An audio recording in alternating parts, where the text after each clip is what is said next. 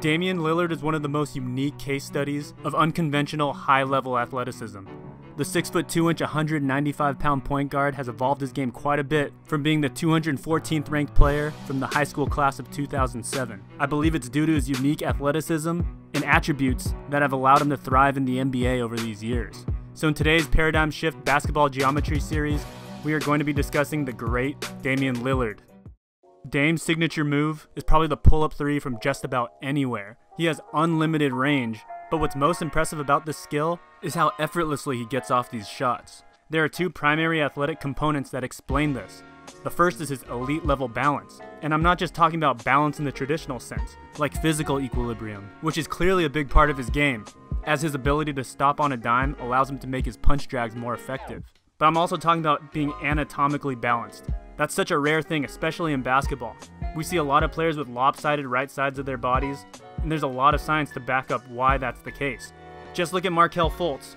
Players like Damian Lillard, James Harden, Steph Curry, they seem to be completely balanced. In other words, whatever muscle they're using in a given situation, their opposing muscle is just as developed. This gives them an extra level of fluidity, and brings me to this next athletic component, rhythm. It's due to Damian Lillard's innate, elite rhythm that gives him effortless, unlimited range.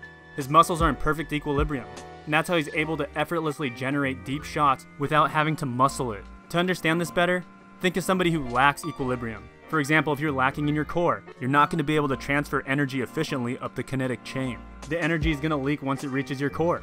You're not going to be able to use that natural synergy between your body parts as a machine. This is a lesson I learned from the great Doc Shepler.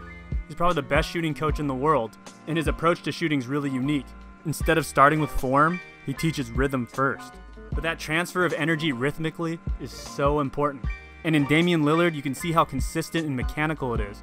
And the opposite of this is somebody like Markelle Fultz, somebody with thoracic outlet syndrome, a muscle imbalance. This is why he's going to shoot more like a spring-loaded catapult in some areas, because if you have really explosive prime movers, but weak stabilizers in opposing muscles, it'll be like what Paul Fabrit says, shooting a cannon out of a canoe. Another example of his phenomenal athleticism is his Euro step. There's nothing physically special about this Euro step. It's not particularly fast, it does not utilize that many sharp directional changes. However, it's incredibly effective. In his Euro step, he's using the concept of rotational movement. Again, another concept I learned from studying Fabrits and Hanlon, and something we covered in our Pascal Siakam video. The primary movement in basketball is rotational, and the geometry of this is beautiful for setting up optimal angles to finish. As Lillard rotates with this Euro step, his side step is a point of tangency that becomes his new finishing angle. He's now oriented himself to the backboard, and he can use additional rotational movement to not aim the ball, but set it up to fall in the hole, utilizing the side spin of the ball, or even the Magnus effect. In this clip, he receives a flat back drag screen. There's so many advantages in this play, it's not even funny. First of all, the flat back screen is designed to give the ball handler the freedom to read his defender and utilize the screen from whichever side he chooses. The effect of this is amplified by the fact that his defender understands that Damian Lillard has 360 degrees of options he can use. He has to stay honest because Lillard can take literally any angle he wants, and if he goes under the screen, Lillard can simply pull up. You can see the frustration in his body language. The fact that this is a transition drag screen means that even an elite defense like the Toronto Raptors are not set yet. It's going to take at least 3 coordinated defenders to guard both Lillard and the roller after the first defender's been screened out of the play. When you're transitioning, you're not going to be in an ideal position. Damian Lillard is one of the few point guards you're going to have to hedge the second a screen is set past half court. But Serge Ibaka, playing the odds, shows to the 3-point line, and this is an automatic rhythm shot for Lillard. The Trailblazers love to use motion strong for Damian Lillard. This is a common NBA play that you may have seen the Spurs use, or the Kenny Atkins Nets.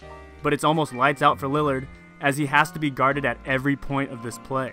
And that just depends on how his defender opts to guard him through these 2 off-ball screens. He can reject and flare, utilize both screens and receive, or shoot in between the screens.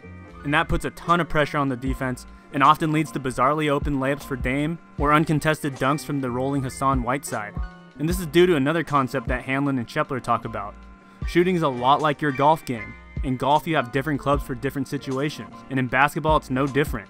It's a common myth that you have to have the same shot and only adjust the variable of leg involvement the deeper you get. Lillard can hop into his shot, step back, or even lean. He has such a mastery of the rhythm in his body, he can generate it at will in any situation.